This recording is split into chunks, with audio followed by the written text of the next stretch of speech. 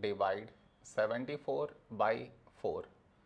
To do this division, we should frame it in this way. 74 here, 4 here. This is your step 1. Next, here we have 7, here 4.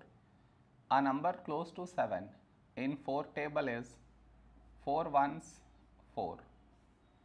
Now we should subtract, we get 3. After this, bring down the beside number, so 4 down, so 34. A number close to 34 in 4 table is 4 8s 32.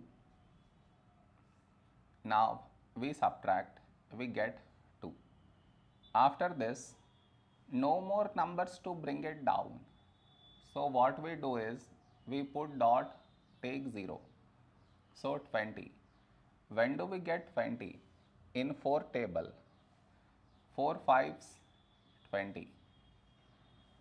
Now we subtract, we get 0. We got remainder 0. So this is our quotient.